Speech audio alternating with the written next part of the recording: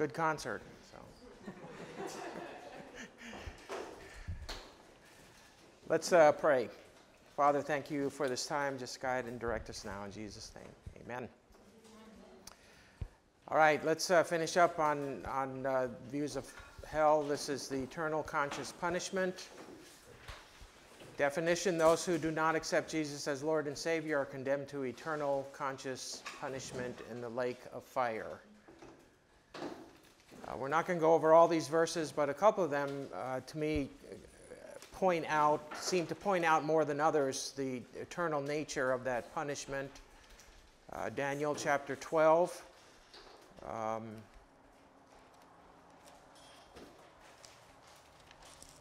So even though a lot of Old Testament passages seem to imply destruction and the fact that unbelievers do not have immortality, this one, Daniel 12:2, it says, at that time Michael, this is verse 1, the great prince who protects your people will arise. There will be a time of distress such as has not happened from the beginning of nations until then. But at that time, your people, everyone whose name is found written in the book, will be delivered. Multitudes will sleep, and the dust of the earth will awake, some to everlasting life, others to shame and everlasting contempt.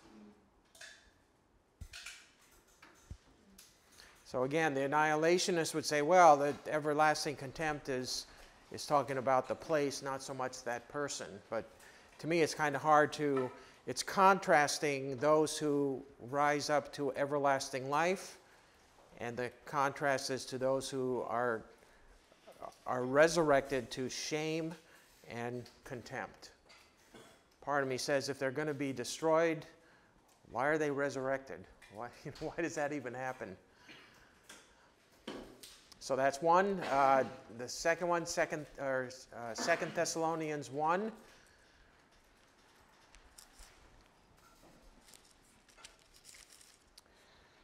And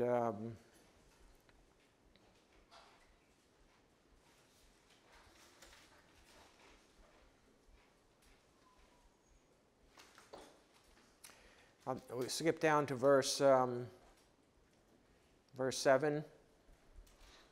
It's talking about God's judgment. And God will give relief to those, to you who are troubled, and to us as well. This will happen when the Lord Jesus is revealed from heaven in blazing fire with his powerful angels. He will punish those who do not know God and do not obey the gospel of the Lord Jesus. They will be punished with everlasting destruction. Now that, when you think about everlasting destruction, you would think, well, if you're destroyed, then it's over. So this has the implication that this is something that keeps going on. So again, that's where we get the idea of eternal punishment. Matthew chapter 13, verse 42. That's where Jesus is giving a number of parables about the kingdom. And so he's talking about the parable of the weeds. Where the weeds are planted and then they're pulled up and they're burned. And he says in verse 42, they will throw them into the fiery furnace where there will be weeping and gnashing of teeth. Then the righteous will shine like the sun. So the idea is that when they're thrown into there's this punishment that's going on rather than destruction that's going on. Isaiah 33:14.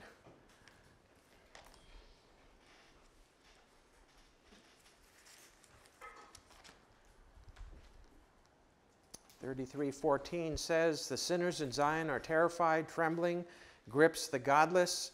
Who of us can dwell with the consuming fire? Now again, the idea where it says consuming fire, you think, well, that means they're destroyed. But notice it says, who can dwell with that? So it seems like those who are judged in this way, the godless, they're going to be in the midst of this consuming fire. So to me, you could say the consuming fire is so hot that normally it would consume everything, but they're going to have to endure being in the midst of that consuming fire.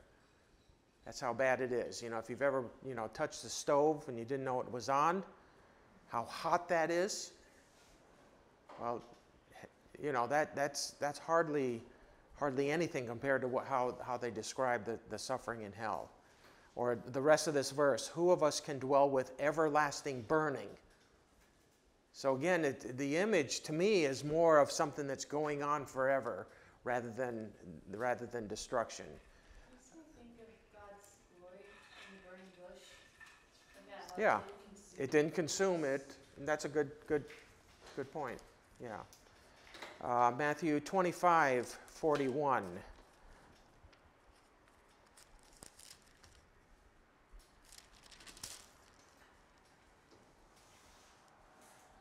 Then he will say to those on his left, this is the judgment of the goats and the sheep. It says, depart from me, you who are cursed, into the eternal fire prepared for the devil and his angels. For I was hungry, and you gave me nothing to eat. I was thirsty, and you gave me nothing to drink, so on.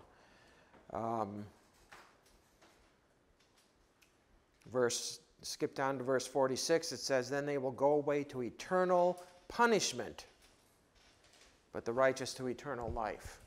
So again, that seems to imply eternal punishment. That's the contrast to eternal life, not death and not destruction or non-existence. It's actually eternal punishment. So, question was raised by Nick. The idea of how can eternal punishment be fair when you consider, even if you were to sin every moment of your life, your life on this earth, 80 years now, you could say maybe. Although, did you know that the lifespan of Americans has actually gone down the last few years? So, I think one of the reasons is the rise of suicides, to tell you the truth. So, anyway, so how do you reconcile that? And we have a real sense in our jurisprudence that the punishment needs to fit the crime, right? So that's why we have certain crimes where you get certain amounts of time in jail. Others, in some states you get the death penalty, in others it's life in prison, so on and so forth. But then even that, you're often evaluated, and if you do well in prison and your sentence is such that it'll allow you for parole, then you can be released early. So if our government, which is supposedly secular, even if it has some principles that are based on Christian truth, if our government can act that way and show mercy, how can we say that God is a God of mercy and loving compassion when he punishes those for eternity that their crime was just for a time of 80? So who wants to answer that? Who's got the brilliant answer to that? Have you even thought of that ever? Does it bother you? Well, obviously it bothers Nick. He brought it up. So does it bother any of you? See, I hadn't heard that, growing up in church. It was only later that I realized that, and it really bothered me. So, anybody think of an answer? Or something you might say? Anybody? So we could just say God is not eternally merciful and righteous. At least not to those people.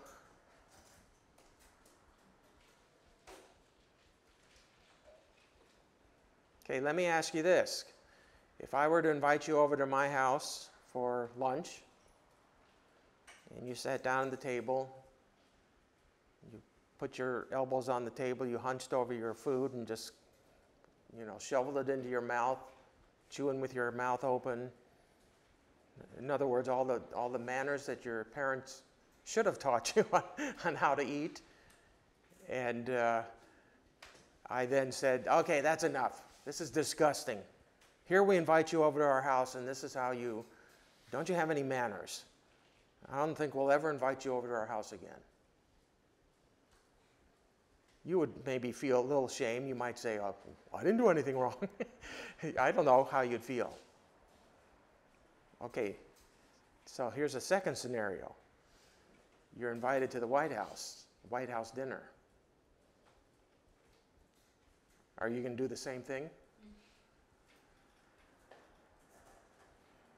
And if you were to act like that, should your consequences be any different than the consequences I would give you at my house? Yeah, it could be. Why? Because the president is so much more important than I am. So that's one of the responses I've heard, is that you don't look at the crime itself or the duration of it as to how God judges.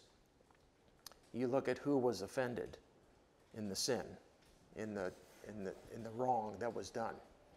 So God being eternal, God being perfect, so a crime against him, even if it's the same crime that would be perpetrated against me, is so much worse and deserves so much greater punishment. So that's one response I've heard. It's about the only response I've heard. Go ahead. So every fiber of my being wants to just pull up time and the punishment, right? But Yeah. you're just saying talking about punishment from an eternal God, right? Yeah, and offending an eternal God. Yeah. So let's say I was Cain and I killed a man, right? Mhm. That was my sin, and I lived a horrible life, 80 years old or something, right? And I die, and so I'm lived a billion years in hell, and it's still I still gotta live have another infinity after that, and it's still so bad. So the difference is that I don't understand is, and part of this is probably just my lack of understanding of the cross and everything. But if Jesus came down and he died for the sins of millions or billions of people, and it took him 3 days to bear that weight, then how could that equate to one person's sin lasting for billions plus years? Those are great questions. You can see why some people would believe in annihilationism, conditional judgment, and so on and so forth. I'm not saying I believe that. No, well, even if you did, to me, that's not necessarily a heresy, okay? So that wouldn't bother me. But I guess the other way to look at it is sometimes I know for myself, for instance, I remember reading something from somebody who was criticizing Christianity and basically said, if a human father has forgiveness for his human son for some terrible sin, how come God can't do that? And I used to think, wow, man, that's heavy, But then another part of me said, wait a second, God's on a whole nother level. Why are we even comparing God with us? And that's when I realized on a lot of these things, for even the illustration you gave, you said, so I'm like Cain, I murdered my brother. Then the way you presented it, it was almost like, and from then on, I didn't have any major sins. Now, I didn't say you didn't sin, but you acted like there was no other major sin the rest of your 80 years. But see, this is, again, a human perspective of it.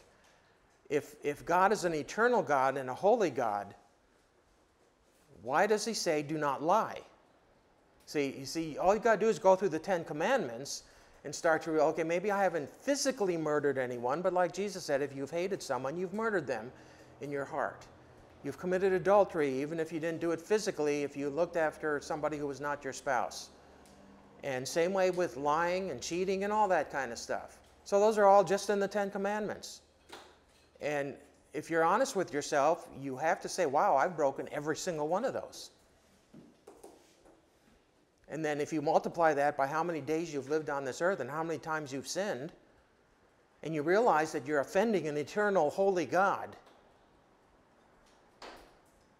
that's how I finally began to realize it. Who am I to say to God that would be like you've committed a crime, you're standing in the court, and they go through the procedures of the laws of the court, and you're pronounced guilty, and you're given a punishment, and you then say, well, that's too harsh, that's too mean. I'm really a good person down deep inside.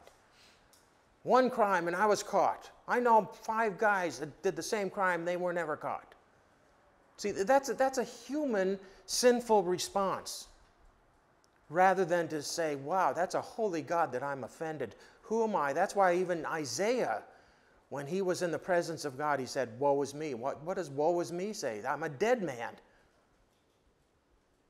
And what was his crime? He said, I live in the midst of lying people. He didn't even say, I'm a liar. But he said, because I'm part of the Jewish nation, I'm just as sinful as they are. And they are really sinful. So he never, in a sense, admitted his own sin. But in a sense, by equating himself with the rest of Israel, he took it upon himself. And then when he realized in the presence of a holy God, he said, I'm a dead man. You have every right to just do whatever you want with me. He actually does say, because I am a man of lawlessness. Well, and I dwell in the... You're right. So he did admit to that. But, as we categorize sin, we go, unclean lips. Well, so he said a bad word a few times. See? Those are one of those sins we kind of go, well, God just kind of forgives that one. We're desensitized to it. Yeah, exactly. And I believe more and more we're becoming more and more desensitized to it. So that when people talk about hell, when they talk about judgment, they look at you like you are such a freak now these days. So, I don't know if that's a satisfying answer. In one sense, it isn't very. But it's the idea of who God is that you have, to me, that's what I take into consideration to help me deal with these kinds of questions. Now, does it satisfy other people? I don't know. You'll have to ask yourself if it satisfies your inquiry into that. But for me, that's how I approach it. And I have, in a sense, no understanding of how holy God is, because I am so sinful. And the moment I start thinking, hey, I'm not too bad, and God is really, I could take pride in my sanctification, kind of. But see, right there, the Bible says that's sinful to take pride in that. And so when you read the Bible, when you see and read about God's will in relationship to what He has done for you and who you are, to me, that's it. That's a holy God. He can do whatever He wants with me. And in a sense, I have no right to salvation. That's why it's a gift. But man, am I thankful that He gave me that gift. And I guess even though I struggle with some of these aspects about hell, I'm not going to say to myself, okay, I'm going to become an annihilationist, because that seems a little more comfortable. Because I think about my loved ones. I have a son who is far from God. And so, in those times when you're all alone, it's dark at night and you can't sleep or something, you start thinking all these weird thoughts. I'd start thinking about him in hell. I can't imagine that. And that's probably where we're going to deal with that more than not. Because we've accepted that gift of forgiveness. So we feel that, we experience that, we know that. But it's our friend that we're talking to. It's our brother or sister. It's our parents. Well, whoever it is that's close to us. And if we really believe in eternal judgment, even if we just believe they're not going to exist forever, it's almost like you kind of want to go, wow, this is still a very hard doctrine to accept and to deal with. So, yes, go ahead. I was thinking of the flip side of it, because what you're talking about salvation, we don't deserve eternal life with God. Like, it would be enough if we just had life within here and we got a reward before we died, and then we died and we were no more. But I think we're so used to the idea of being eternally with God as a reward that it doesn't seem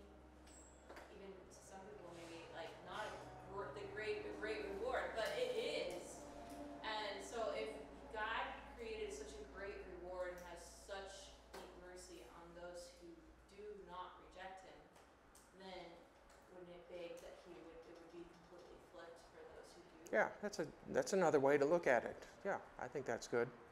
My father-in-law, for the longest time, even though his wife, his 3 daughters, and all 3 daughters married Christian men, his grandkids were all in church, Christians. In fact, Tricia would often, since she only lived 4 hours from college, would bring some of her friends over the weekend down to her house, and on Sunday they'd say, well, how come your dad's not going to church? Well, because he's not a Christian. What? You know, they'd be so surprised because of the way he lived. But this is what he would say. He goes, when you die, you die. You're just in the ground. That's it. So to me, if you move towards annihilationism, that's kind of the thinking you get. And that's why even though I see a lot of attractive stuff in that, I haven't made that switch to that yet. Because to me, I fear if I really believe that and lived my life that way, I would start thinking less and less of how you just described it, the eternal joys that God is giving to those who actually believe as a gift from Him. And I really like the way you put that when you look at what God desires for us and what God desires for His people, even for those who are not believing in Him. That's His ultimate desire for them. How great that is, so that if people actually reject that, then how terrible would be that punishment. Also, thinking about, like, now, generally, for most people, our relationships with other people, our family members, whatever, are the most important relations to us. Maybe God is a part of that. Exactly. Maybe it gets stronger at some point, but it says that when we go to heaven, like, there is no more tears, there is no more sorrow, there's no remembrance of the things before. If you're married, you're not married anymore in that sense, you're still there together, but it's different. And so it seems to be that we're not going to remember those who are lost in eternal torment. And so that's why the urgency is on now. Yeah. Now the harvest is ripe. Now go. Exactly. Now is the time. Otherwise, it's like, wouldn't be a very great place to go to heaven and be like, oh man, all those people didn't make it. Yeah. Like, my grandma's in hell. Yeah, exactly. So, anyway, this is what Charles Spurgeon said. If sinners be damned, at least let them leap to hell over our bodies. If they will perish, let them perish with our arms about their knees. Let no one go there, unwarned and unprayed for. See, and so for us, even if we may waver on what hell is actually like, we know that the Bible is very clear that there's going to come a judgment. Okay? And so if people are going to be judged, should we not have that heart to bring the gospel to them? I didn't see this episode of I forgot the name of the TV show, but it was anyway. It was a gal and her boyfriend said he was a Christian, but he didn't necessarily act like one, and he even would say to his girlfriend, "Well, you're going to be in hell. You're going to go to hell." And finally, she just said, if you really believe that, you would not be saying it that way. You'd be so concerned for me. And there is a lot of truth to that. And so that for me is a real reprimand. Do I really have that kind of attitude and feeling towards people around me that I know have not accepted Christ? So. And then, of course, there's the other idea that C.S. Lewis said, that in the end, there's going to be those people who say to God, thy will be done. But there will be people that God will say to them, thy will be done. That's why I cannot believe in a universalism, because I believe, what about that person who does not want to believe in God? Does that mean he's going to be forced to believe in God? So, isn't it like hope? Hope is something we have now. It's not something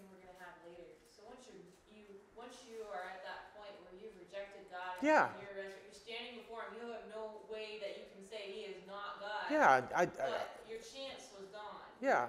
Again, we think, oh, those guys in hell, they're going to be saying, I want to get out, I want to get out. How do we know that? Maybe they're down there just cursing God the whole time.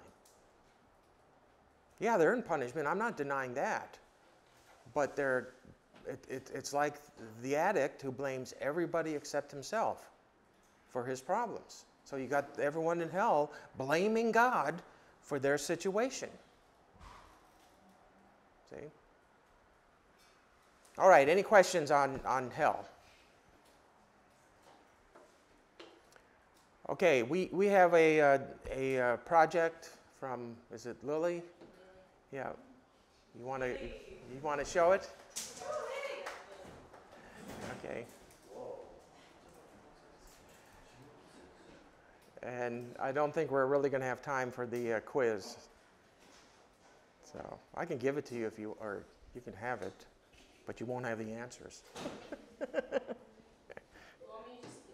Yeah, just come on up here. Can you come up here and?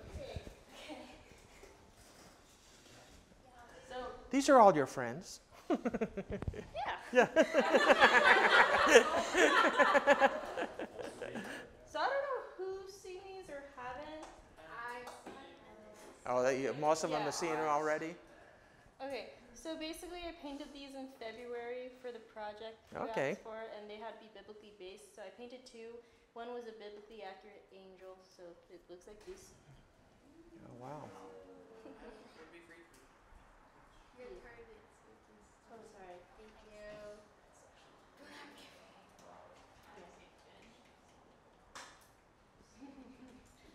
And the other one, the last semester, Nick and Seth mentioned how Satan could be a dragon, and so I painted Eve being tempted by the dragon with the fruit.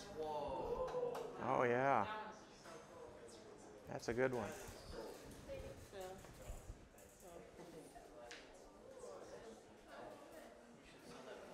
I feel like they should be forever apart.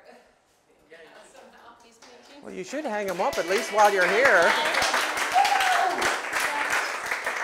Yeah, you should hang them up at least while you're here until you leave, because look how bare these walls are. Hanging on the side of my bed. Oh, okay.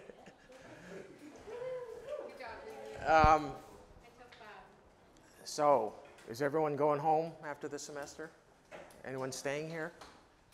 Or want? Like 9 people staying? That many? There's a bunch of us on one flight out of here, though. Yeah. Wait, you're what? There's a bunch of us on one flight out of Oh, here. one flight out of here? Yep, the same flight. Right early in the morning. Could be worse. You're going to be like the Jewish rabbis when I took a trip to Israel? Well, they all gather in the back of the plane and have a prayer time. And some of these were like Orthodox Jews. And one guy, he just was yelling at the flight attendant because they had him seated next to a woman.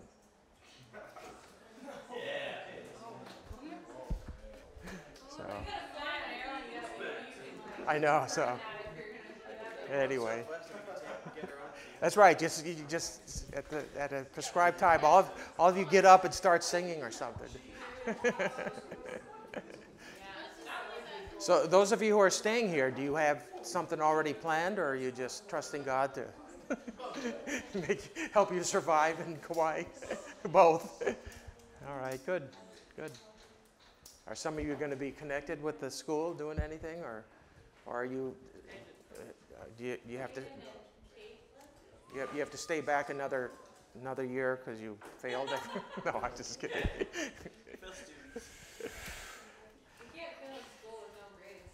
Well, I don't know if they're going to have you do an evaluation sheet, but this is my evaluation sheet.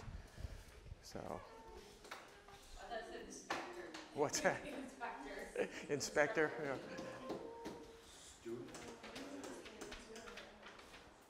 Yes. I have a question not about hell, but just kind of about a question I've had for Sure. a lot of different things. On the topic of suicide, Yes. I've heard a lot of things saying that if you commit suicide, you're going to hell, so you're going against God's timeline. It doesn't. That was basically the teaching of the Catholic Church for the longest time, the Catholic Church, and I think in their doctrines they still have it. But I've also seen instances where Catholic priests have officiated over a suicide, stuff like that. So I want you on this evaluation to be honest, okay? So.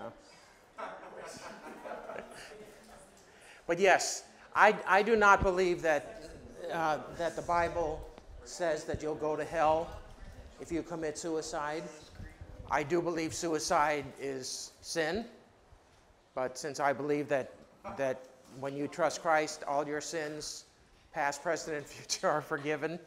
I need a dictionary to answer this thing.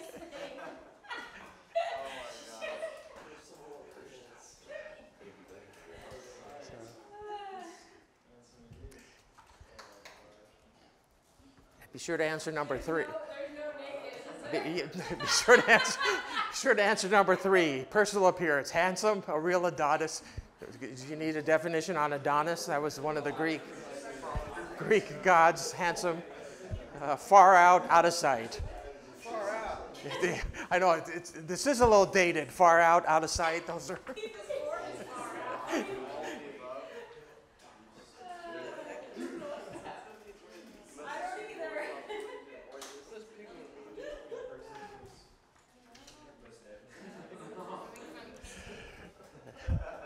No, you don't need to do that. It's all a joke. So, I don't want to see these. No, this isn't a serious thing. Well, I had you guys going.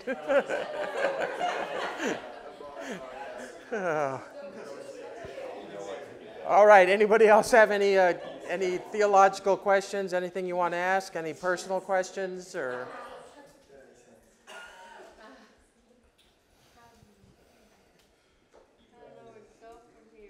You don't know where to go from here. Frustrated my brain. I frustrated what? My brain. Your brain? On what? Hell? Yeah. Well, it is a difficult. We could discuss. I had on the outline there.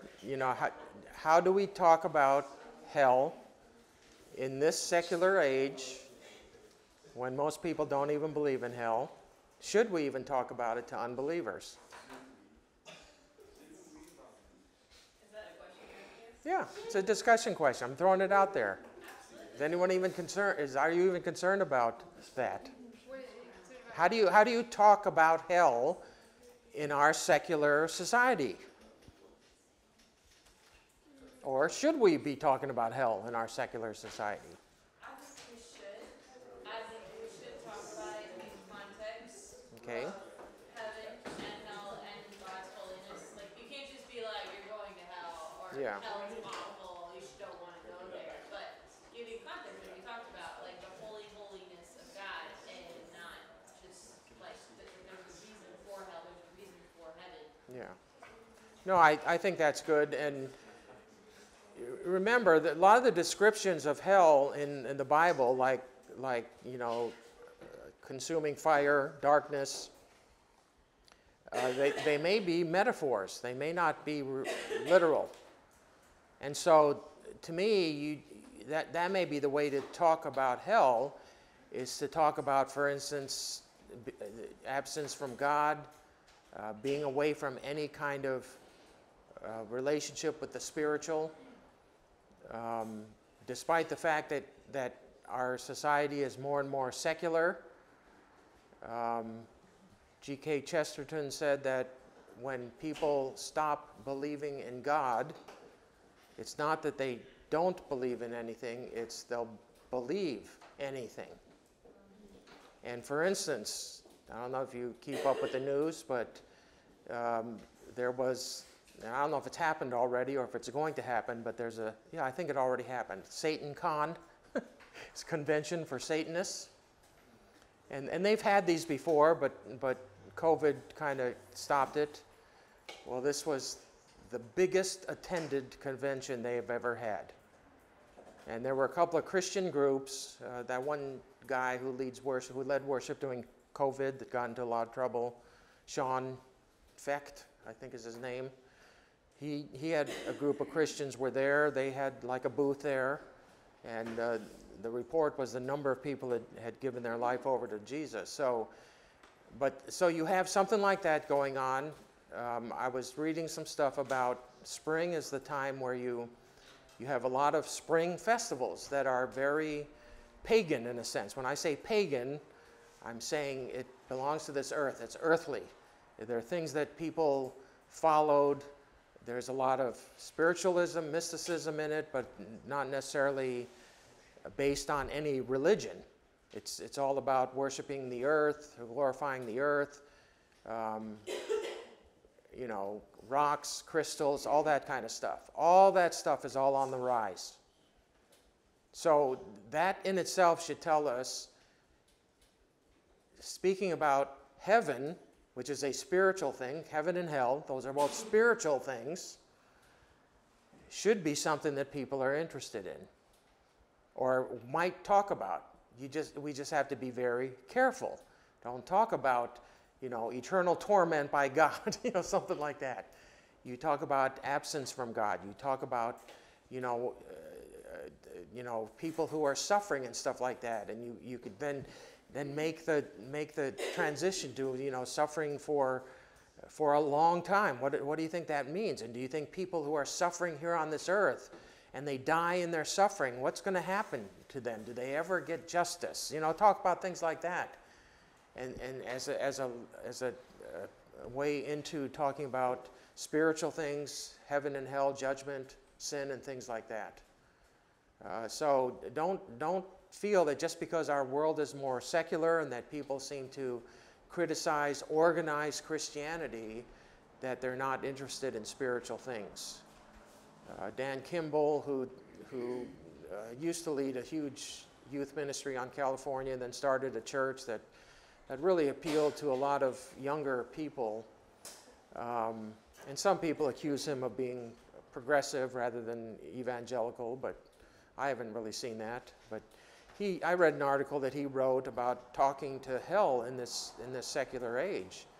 And he took a survey of like 800 high school kids, and they said one of their favorite subjects was to talk about hell. They wanted to talk about hell. And realize that because of the movies and stuff like that, everyone has some concept of hell. Unless they don't watch the movies, then none of that stuff. In Christianity, a lot of our views of hell are actually from Dante's Inferno rather than from the Bible. So that's where the more you know what the Bible says, and especially when you read when the Bible talks about hell, the context, that'll help you to make the transition from just a general conversation to maybe talking about spiritual things, even heaven and hell. So don't be afraid to do that. And don't feel that just because you are wavering on how you view hell, that that's a reason for you not to talk about it. Again, we don't just talk to people because we feel we have an authority on that. We understand it all, and we're just spouting our wisdom. No. Look at conversations as an opportunity to explore things, not as a way to just necessarily tell somebody about something. So don't, and there's probably many things in the Bible that you feel hesitant about, especially if you've heard differing views and you got to go, well, I don't know which one I really believe in. Don't ever feel that that's a reason not to talk about those things, but rather to actually look at it as a reason to talk about those things so that you can learn more and grow and maybe come to a conclusion, or to say, I don't know if there's one view to do this, but I'm glad I know the differing views on this. And it's the same way since our world is getting smaller and smaller, and we have people that live right next door to us or down the street that are Muslim or Hindu or whatever. You need to find out where they're coming from. Did you know that Muslims believe in a second coming? They believe in the second coming. They call him the Mahdi. but there's a lot of things that's very similar to the second coming of Jesus Christ. But that would be natural because Muslim faith came out of Christianity and Judaism. So, all right, any other questions, comments? Did everyone read the important notice at the bottom of their form? Yes. Yeah, read the whole thing. Can we turn this into Rick? Yeah. What you need to do is put his name on there and his course and say, yeah, I found this, and yeah, that's what you ought to do. I think he would appreciate it, or at least go, what is that? Where'd that come from? So, all right. Well, it's been a pleasure teaching, and some of you, I know your names. Others of you, I'm sorry. I never got your names. And guess what? I'm not going to try anymore. I was trying, but yeah, hopefully the ones who stay on island, I'll at least remember your names, or at least get to know your names or something. So anyway, and those of you who came up to the North Shore really enjoyed that. People up there really enjoyed that, got a real feel of the school, what's going on here. You guys were great representatives of the school, so you should tell Rick you ought to get paid for coming out to the North Shore. And what did he? Oh yeah, no, I did sit in the very last part when he said, "Don't touch money, don't touch women, and don't touch the glory." Double honor for years. Yeah. Yeah. So Thank you, anyway, well, thank you. All right. Hopefully I'll see you one more time that Wednesday final dinner. I never pass up an opportunity for food. Thank you, Steve. All right. Yep. All right.